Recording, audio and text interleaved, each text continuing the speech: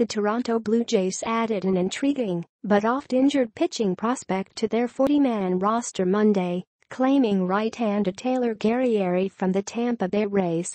The Blue Jays also cleared 4 40-man spots by outrighting catcher Raffy Lopez and pitchers Leonel Campos, Cole and Luis Santos off of the roster.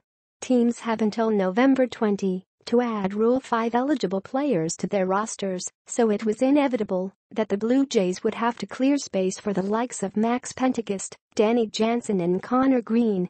They now have 36 players on their 40-man roster. Guerreri, the 24th overall pick of the 2011 draft, has pitched well at the minor league level when healthy, compiling a 2.51 ERA with 279 strikeouts in 361.2 innings spanning 6 seasons. Only 9.1 of those innings came in 2017, however. The 24-year-old left an April start with a right elbow injury and didn't pitch again afterwards.